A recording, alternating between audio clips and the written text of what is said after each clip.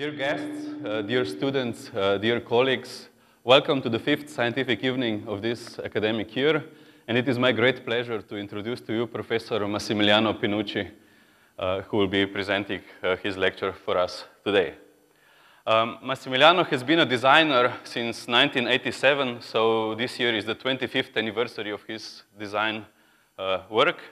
And he has been ranging between the expressive languages of form, image, and research.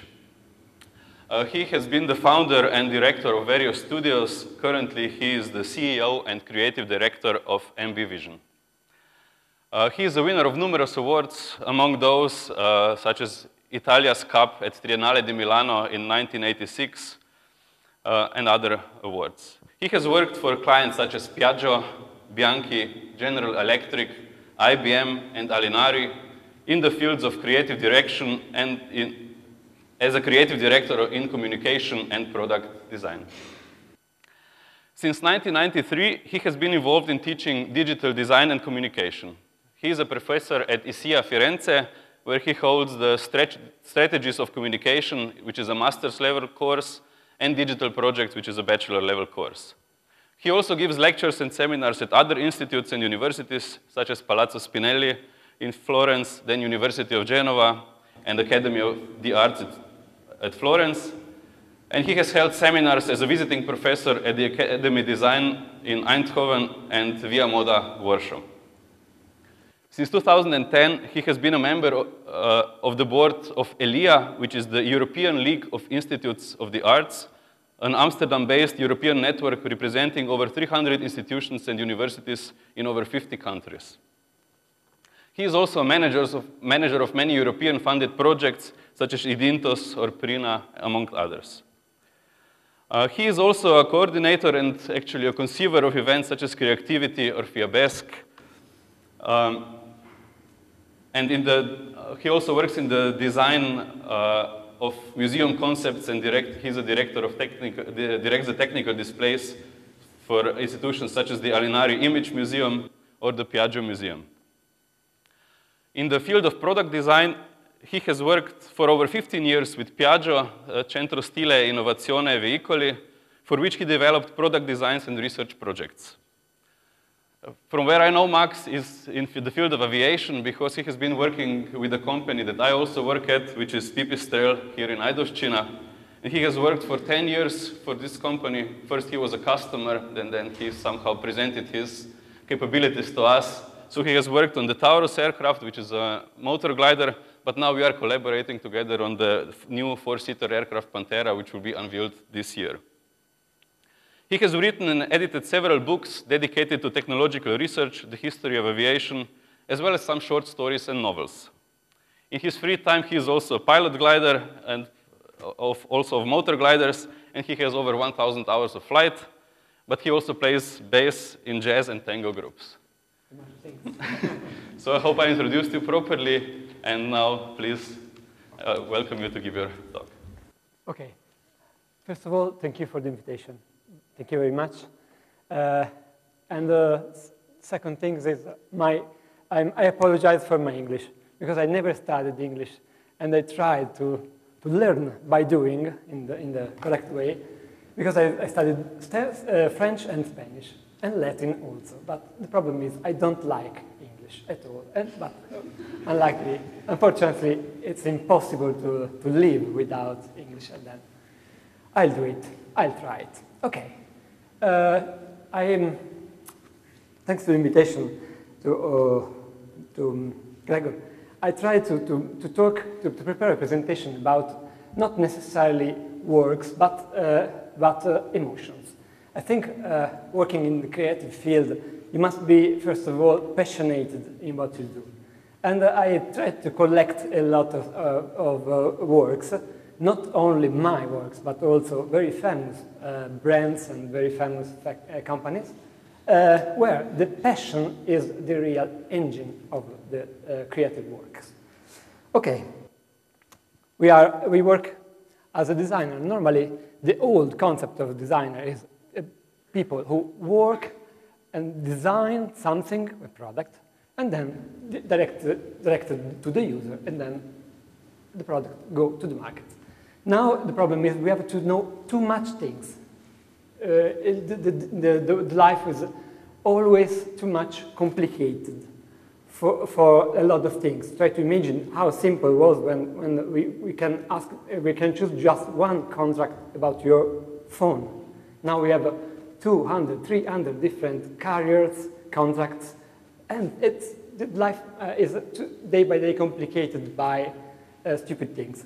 And in the design field now, the new structure is a group of thinkers, people who think and who work directly with experts, because we need a lot of experts to be a good designer. The stereotype of the designer is the man with the pencil in the pocket. Now, I think we need something different, because we need to be a connector of competencies. And what I say normally to my students is that we need to know as a let me say, as an orchestra director, you must know how the instruments could work and play, but you must be the director. I managed a lot of events in Italy dedicated to, first of all, the aeronautic field. And in creativity, in an event I managed for the Ministry of Education, I invited a lot of very skilled, very famous people, very famous designers. And the history starts when I invited Isao Zoe. Isao Zoe is a Japanese famous designer. He lives in Italy since 20 years, and is famous because in 1976 he designed the first human-powered plane, powered by a man, and he designed these strange things. It's very difficult to fly with the human power. But after this incredible project, he started to work in the design of furniture. And now he's very famous in Italy and all around the world as a furniture designer.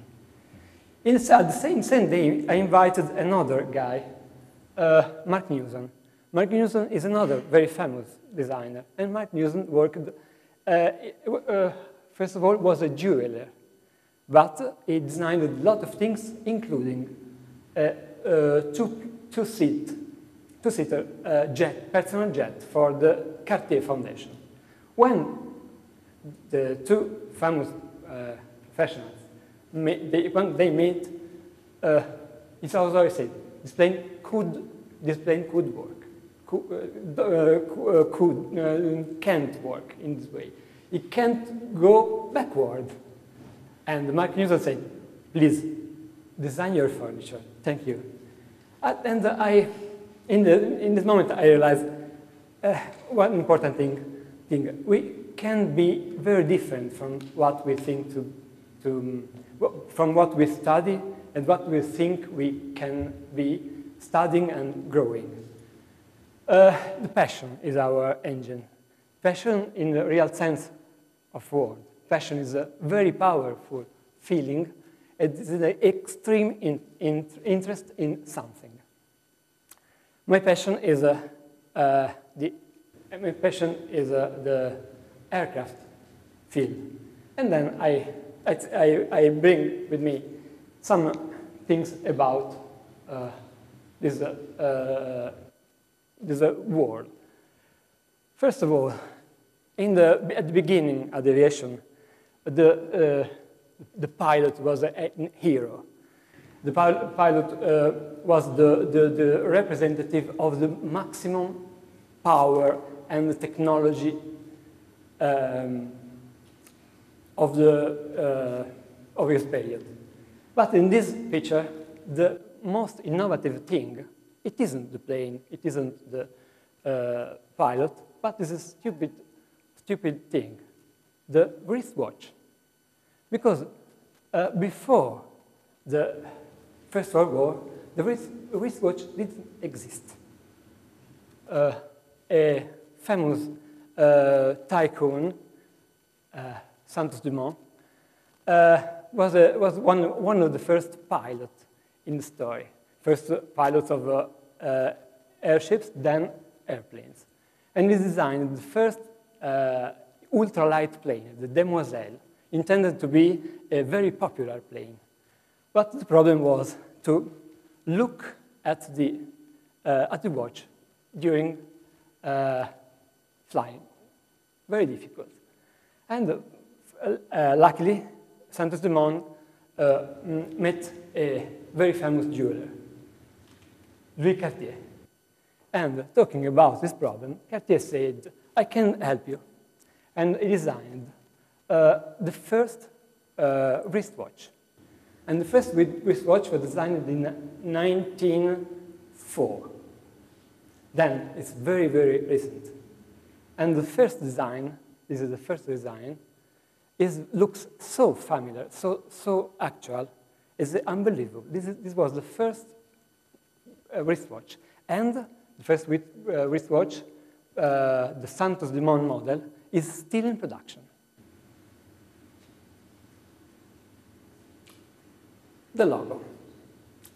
This is the Fokker D7. A very, very fast, nimble, and robust plane. During the First World War, at the end of the First World War, the Allies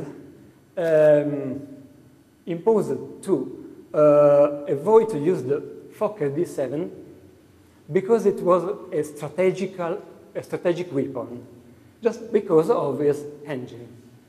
The engine was produced by a company called RAP in München, in Germany.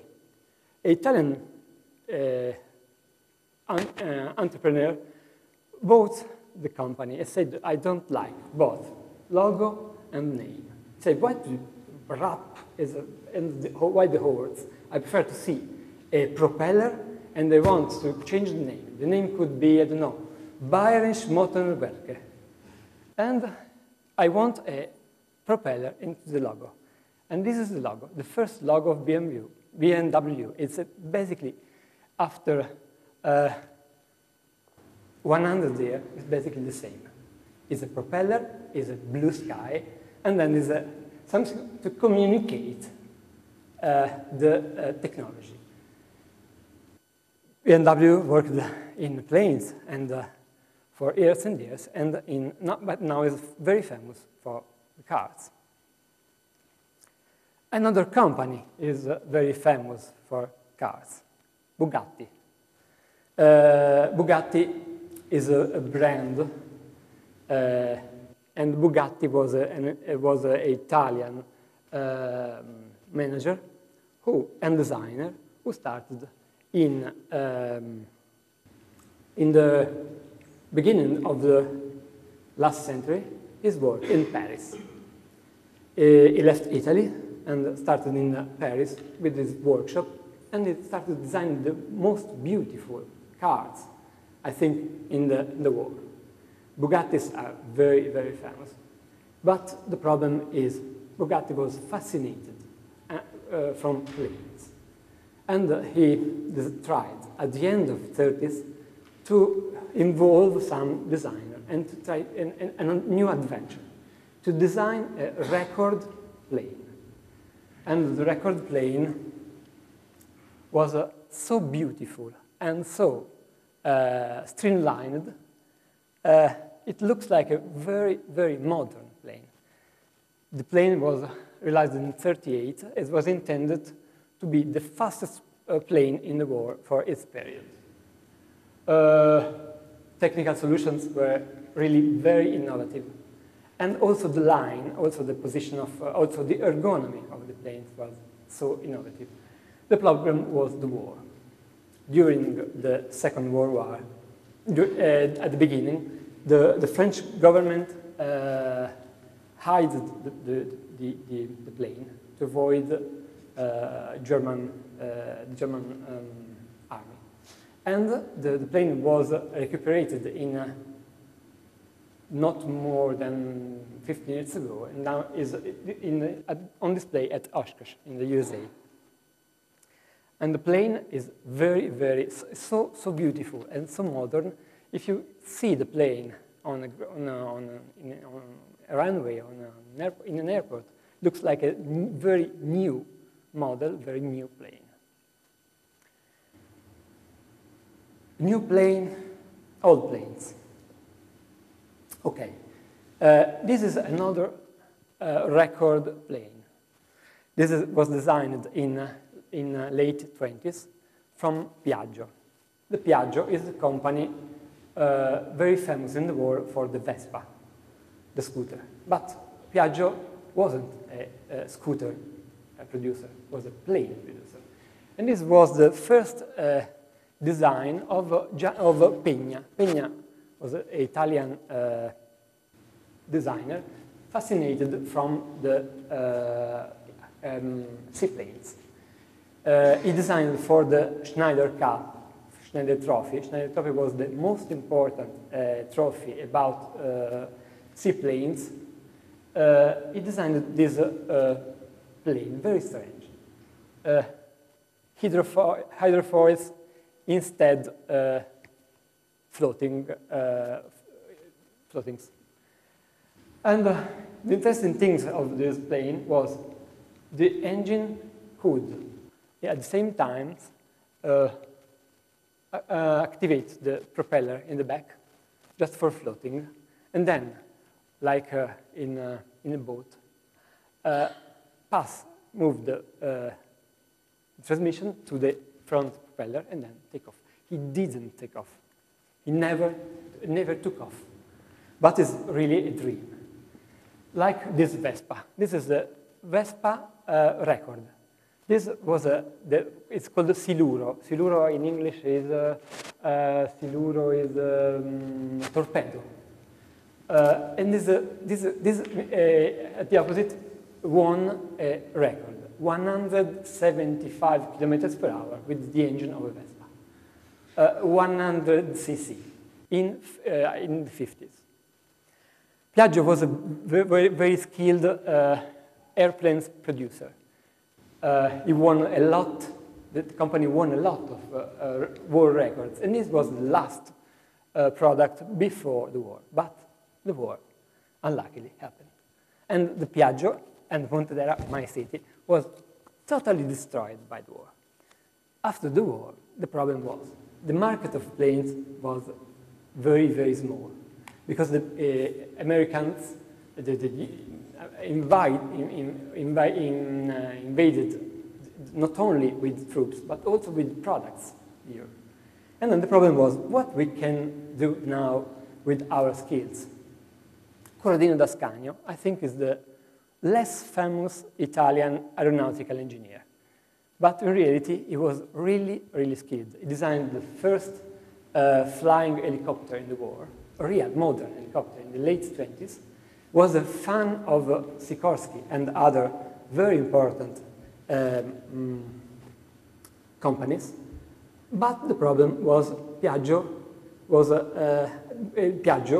owner, Enrico, decided to avoid any, to invest money in helicopter. And he said, I want a motorcycle. But the problem was, Corradino d'Ascanio hated motorcycles. And he tried something new, the Vespa. Why new? First of all, he designed the frame. But the frame of the Vespa, it's totally different from a normal frame of a motorcycle.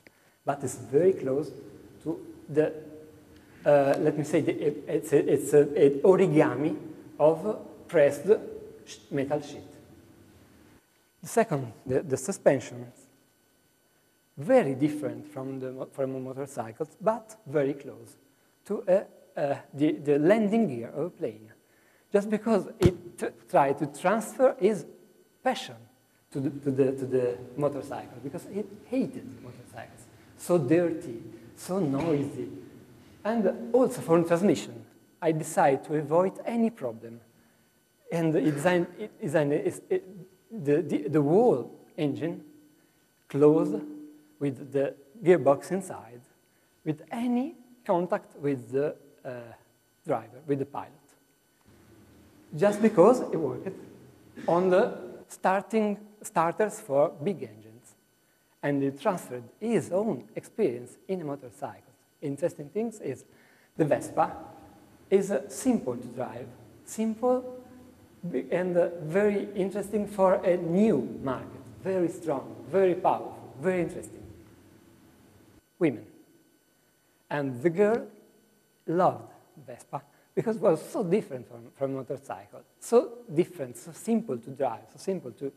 And the Vespa in Italy became, first of all, a new way to move, but at the beginning, but also a way of life.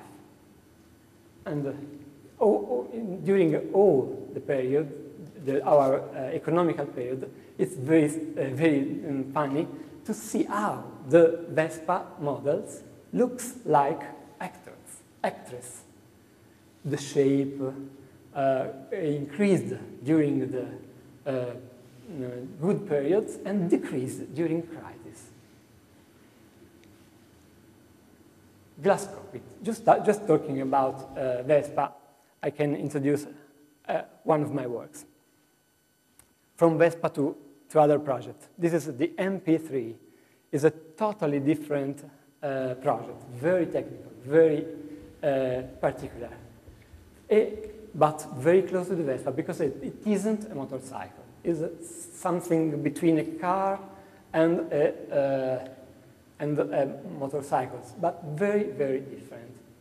But the bikers don't like at all the MP3. But the MP3 is very, very interesting because of a lot of reasons. The brake is very effective because you can use 2 wheels instead 1 wheel.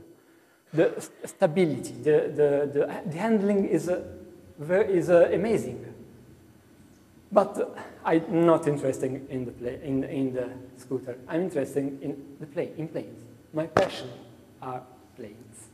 Then I tried to work with Piaggio, not for the scooter, but for the dashboard. This is a normal dashboard of the MP3 hybrid version. I think we use the same concept as in the plane. The glass cockpit, everything is glass, everything is a display. People now driving use a GPS, we use the mobile phone, use some... honestly, the less important thing is to know how fast you are driving. You need a lot of information. And then we try to use a typical device, aeronautical device. This is a GPS from AVMap, and to use the AVMap as a display. And we try to put the display in the cockpit, let me say, in the scooter, and we designed a lot of different interfaces, inspired not inspired not by motorcycles, but by planes. This is the real one, and the finished, the definitive one. And the cockpit became not a typical dashboard, but let me say a hub, a connector of things like, I don't know, remote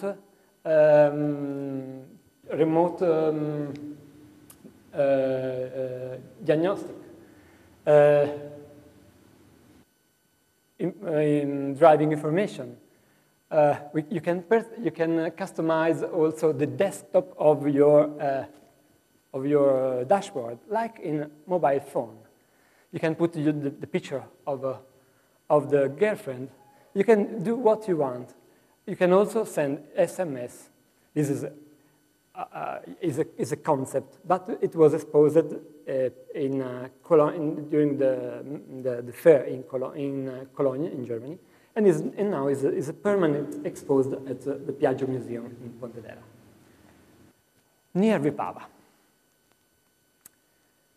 As Gregor Weber said, I started the first time I went in Hiroshima was 87, and was really different. I spent my holidays in the Triglav and other beautiful parts of Slovenia. But I restarted to travel to move. I worked a lot with Hiroshima because I worked a lot with Pipistrel. I helped to design the Pipistrel Taurus, motor glider. I tried an experience designing the interior of a six-seat executive plane for Pipistrel, and now I'm working with the team, a great team, let me say young and very passionate team with new products like Pantera plane. I arrived at 3 o'clock and I spent 3 hours in the Pipistrel before the conference, just because we are very close to the most important fair in Germany, and then we have to work a lot on this beautiful, very beautiful product. I'm a friend of Ivo Boscarov, the owner, and I think Ivo is one of my best inspirations, because Ivo is really inspiring. It's a dreamer, and I like a dreamer. I like passion as engine. Back to the roots. From the Piaggio PC7 to other projects.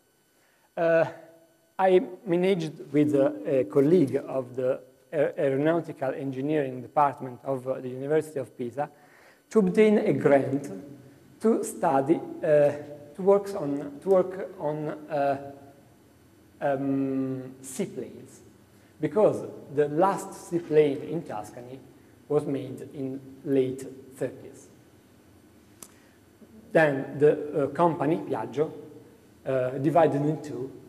The Tuscan branch, Piaggio, started with the production of scooters and cars and other things, and the other branch moved to Liguria and remains the Piaggio Aereo, one of the most important Italian companies involved in aviation field, with other kind of projects. But my goal, our goal, was to restart designing and building seaplanes in Tuscany. And then we worked on different configuration. This is the planned plane. Planned plane is a strange configuration, but it isn't so modern, because it was studied during the 20s by Ludwig Prand. And my colleague, Aldo Frediani, is probably the best, the most skilled professor in the world about this configuration. And then we tried to adapt this configuration to an ultralight. What I have to do in this project? I have to work in the ergonomy, interiors, and style. It's very, very challenging, just because it's a very particular configuration, and we have not only to design, but also to try to imagine new things, new way to use the plane, because the plane, thanks to is a strange configuration, could have interesting features, like it's a low consumption, a very low stall speed. The noise could be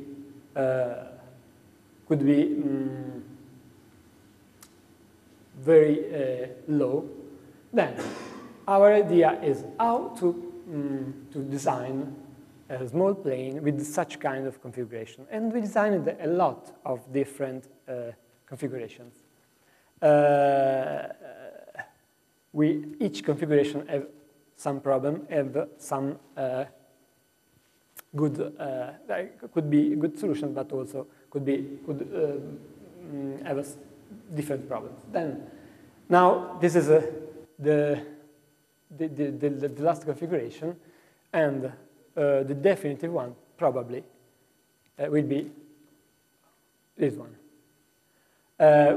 We are still working for the engine and for the position of the propellers and other things. But what I am managing in this moment, it's not only to design the plane, but also design the world around the plane. I involved my students of strategy of communication and my students of digital projects to help us to design a world around the plane, inspired to the past, and inspired to some interesting things like the sustainability of the plane, or like the respect of the environment. The first time I published on Facebook a picture with the plane flying over the Bled Lake, Gregor said to me, it's the ambientalists, environmentalists. It's dangerous to show the plane. No, I want to fly with a very, very low impact plane everywhere. Why not? And also, in the opposite side, to use the plane as a racer, like his grandfather, the Piaggio PC7 I showed you. This is a joke. This is our Idintos plane mixed with the livery, with the colors of the original Italian team during the 20s and 30s involved in the Schneider Trophy. All red. And all red now in Italy is very famous for the Ferrari. Okay. First of all, I think the passion could be a great engine. From the example of the passion of Isao Zoe for his design work, or for the plane, the planes he designed, or about the skill of Mark Newson and his ability to move from jewelry to innovative planes, or the ability of a couple of people to innovate a very cheap thing like the watch, just designing something new for the common passion for jewels, passion for planes. Or, again, how to imagine the future, how to imagine your image, what you want to look like. BMW is still the same logo. And Bugatti, with this incredible, streamlined and elegant plane. Nothing by comparison with other planes in the same period. I remember the Moran 406, a French fight, was so ugly in the same period, so ugly, it's unbelievable. In the same period, two people, very close, Paris and Paris, designed two so different things. Piaggio, from planes to other things, not motorcycle, not cars, but scooters. The first scooter, the Vespa. And the Vespa is not a motorcycle, just because the designer wasn't passionate of motorcycles, but was passionate of helicopters. I remember one of the, before he, just some days before he died, Corrado Lascani wrote to Sikorsky, one of the most important helicopter producer in the world. And in the letter, write, Mr. Sikorsky, if you have something to do, some calculation, some help, I can do it, also for free. Because it was so attracted to the world of helicopters. But it remains very famous, not for the helicopter, but for the Vespa. MP3. New concepts, simply. If the Vespa is not properly a scooter, the dashboard of MP3 is not properly a dashboard. It's just a hub. We drive with a lot of things in the pocket. Then, why we can't imagine the scooter is your hub? You can send a fax from your scooter. Why not? Sometimes you spend a lot of time in the traffic. The problem with the scooter is the ergonomy. You have to do everything using your thumb, simply. By comparison, a plane is very simple to pilot. The scooter is very difficult. You have just 2 fingers to do everything. And the design of the interfaces of this scooter was one of the most, let me say, difficult work I did in my career. Again, Pipistrel, Pantera, Eidoshina. Incredible how fast and how unbelievable was the growth of Pipistrel. I remember the first time I went in Eidoshina, I visited the Ivo worked in a Ivo Boscarol, the owner, worked in a very small workshop under his home. And now it's a very, very famous factory thanks to the success of the team of Pipistrel all around the world. Again, old configuration, new configuration. Working with the past and future, passions. This is, I think, the best mix for a designer. And last of all, the dream of sustainability and the dream of speed.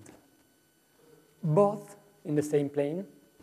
I don't know, but we have to work to demonstrate we can do both. Okay, that's it. I finished, and thank you very much for inviting me. Thank you.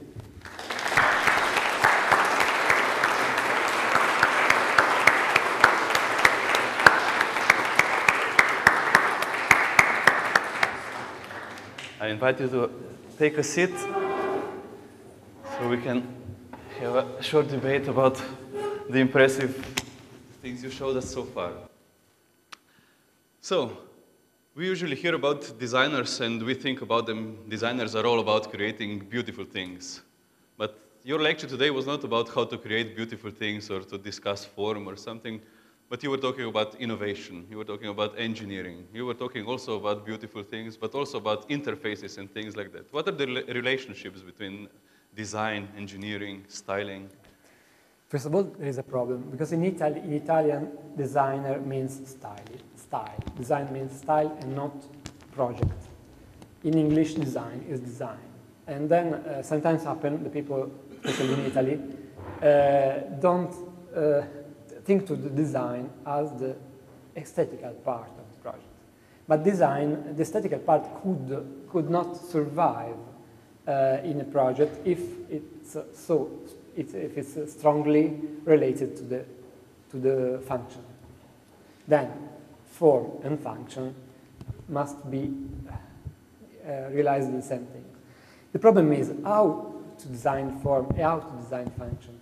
I think the best way to design to work is, as I told at the beginning, a big team with a lot of very deep and focused skills and a horizontal mind in order to use and to collect all creativity in just one way.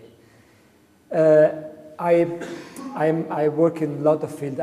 Sometimes I have a big problem with my customers, because the customer don't imagine the same person could design plane or play bass, or be an art director of a festival of fairy tales at the same time to be an interface design, or to design museum at the same time to prepare scenographies for choreographies. I think my personal approach is to be open-minded as possible, to be very curious, and to move ideas, technologies, shapes from different fields, to mesh up everything. Okay. So we also learned that a lot of famous designers also didn't start out as educated designers as such, but started out as engineers, and then we also saw some designers going into engineering. Yeah. So how important is education itself to become a designer, or is it something different that defines you as a designer?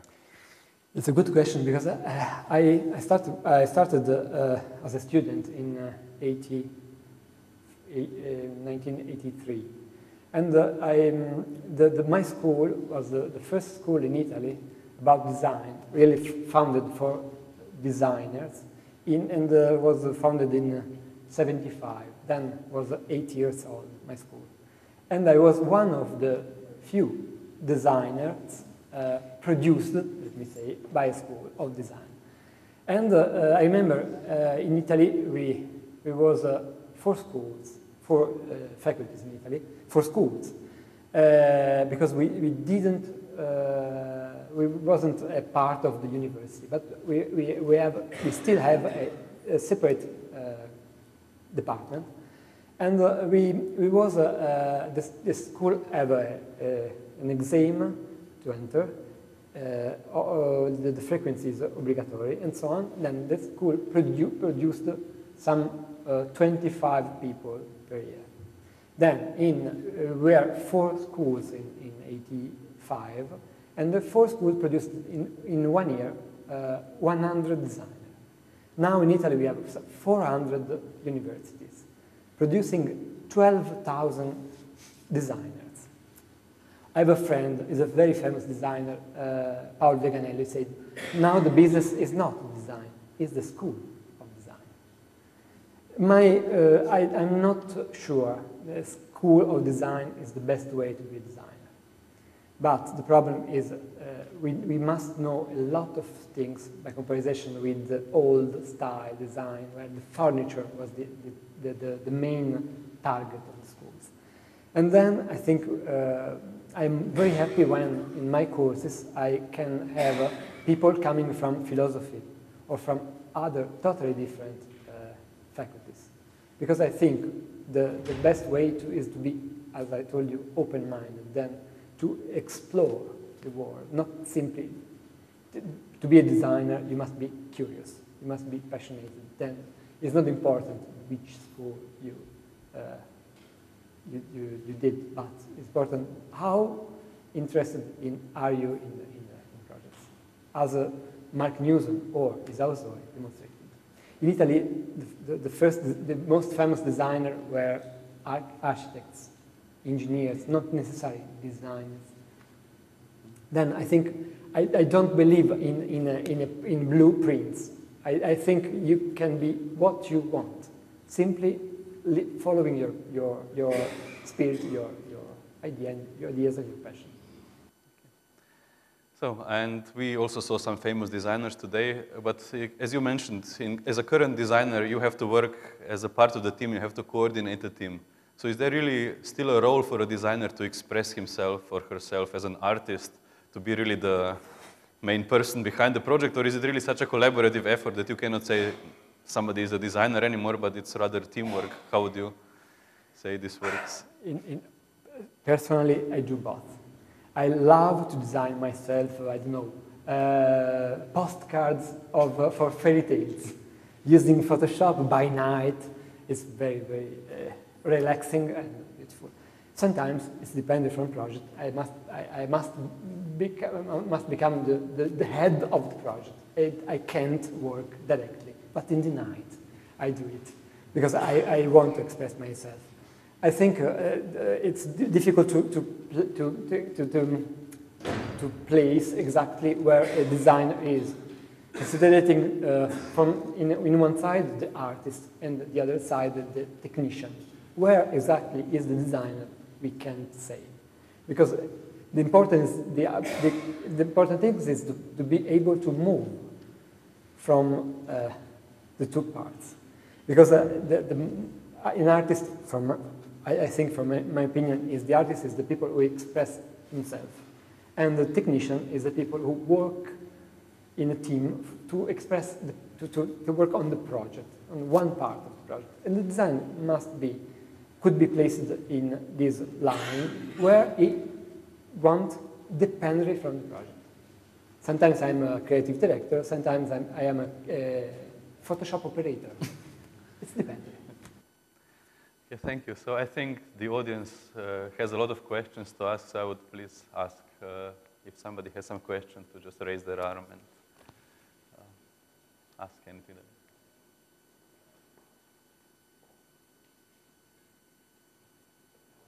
Oh.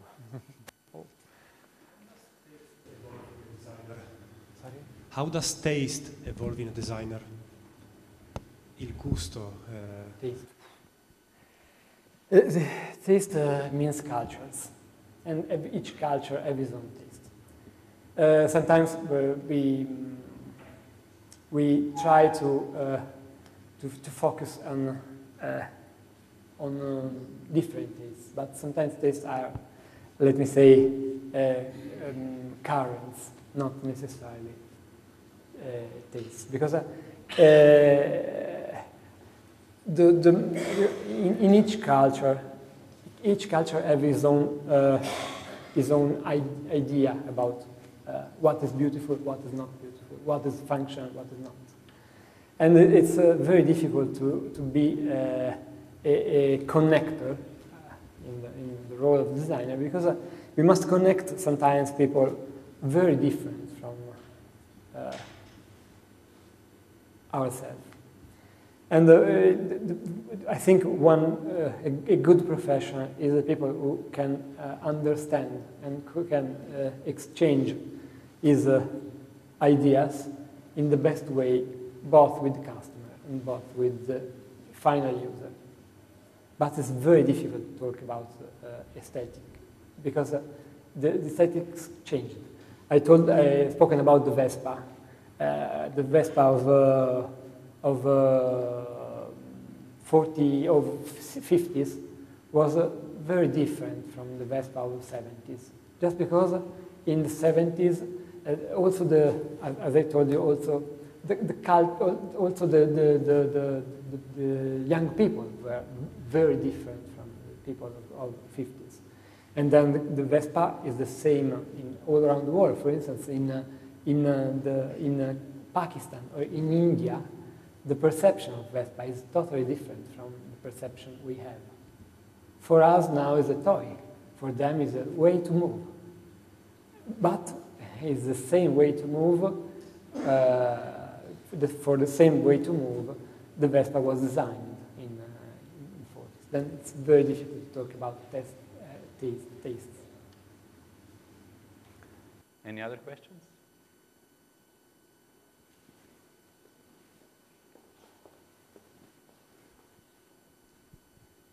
Hi, great lecture today. I feel how passionate you are about your field, but I'm really curious to know what is your working attitude, how you inspire people that you work with, how would it be working with you, how would you share your dreams? Share dreams is, I think, the worst things we can do, because each people have his own dream. The problem, the best way I think is to try to match dreams. I love to work with very, very old colleagues, and I love to work with very, very young students. And my dream is to be, let me say, neutral by comparison of my age. Sometimes I'm a student. Between the students, I'm old people when I work with old people. And the important thing is to be able to, let me say, to defend your dream, because it's important. I tried to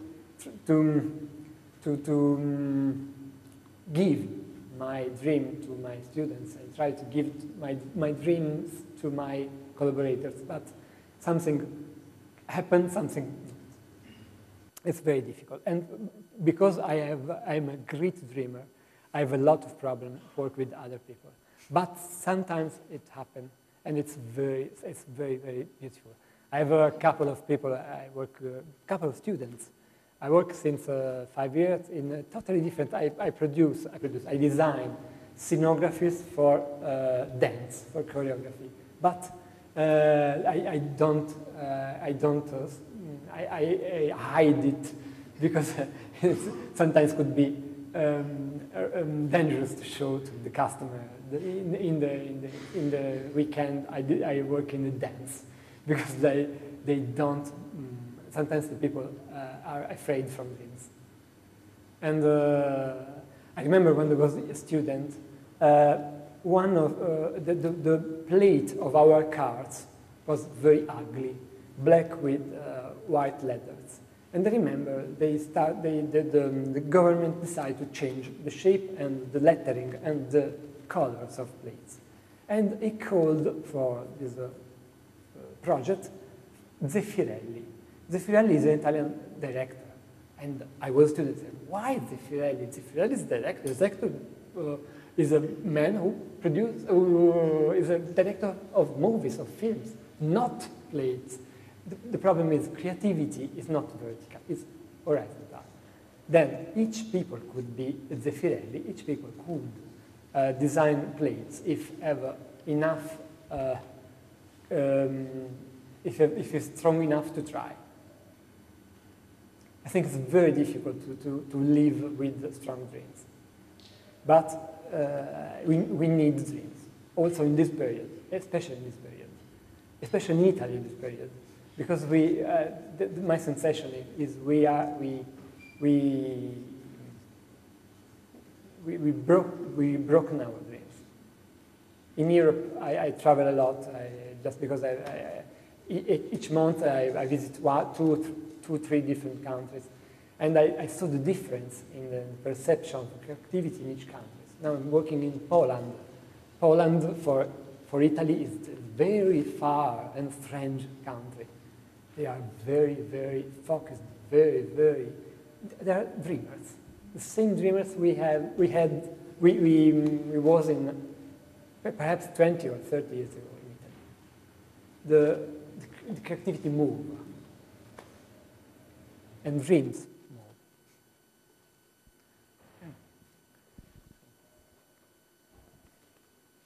Are there any other questions? There is one.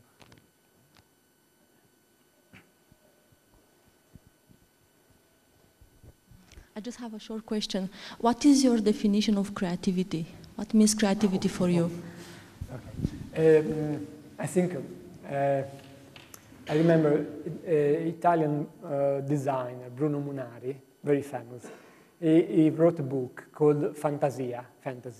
And the first 5 pages was just one word: invention, creativity, ideas. And his explanation is ability to explain how creativity and ideas and fantasy is great. I'm not so able. Creativity is the way to live, not necessarily a way to something to.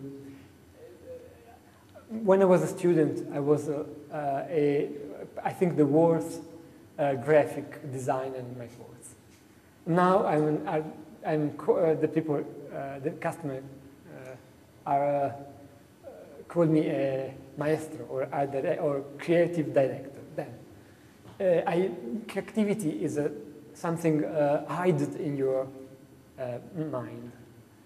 The important thing is to train your creativity and to work in order to leave it free to move outside. I think all people are creative. The most creative people are children. They're creative. They're born creative. The problem is, day by day, you risk to be, let me say, crushed by things to do, things to pay, things to. The creativity day by day could be less useful. But I think creativity is not a war; it's a state of mind. I don't know, but it's very difficult to answer. In any case, I don't believe in creativity. I believe in people. There is a chance for one more question, so if somebody has something to ask.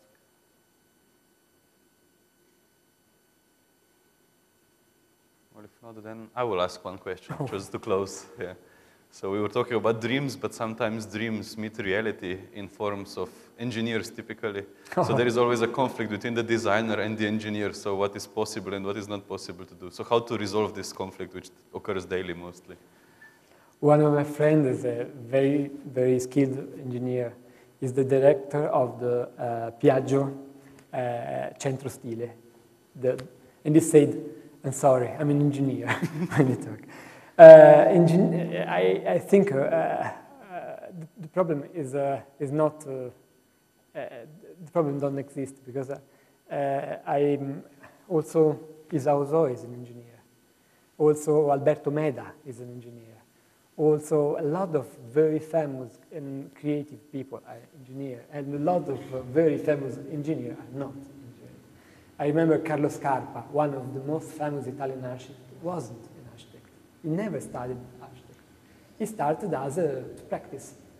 Then, I think the problem could be the school sometimes, because working with engineers, sometimes the difference between let me say, creative people and a real engineer is the creative people don't believe too much in his own project. Because it's each time you try to work in the creative field, you are never satisfied from what you do. By the way, in the same time, a good engineer with the good calculation could say it's a good project. I don't remember one of my projects I am still satisfied. Trying every project I did, I want to restart from zero and to rebuild everything, every time. Okay, thanks, Max, for this wonderful evening and wonderful lecture. So I would like to thank you again. Thank you. Thank you.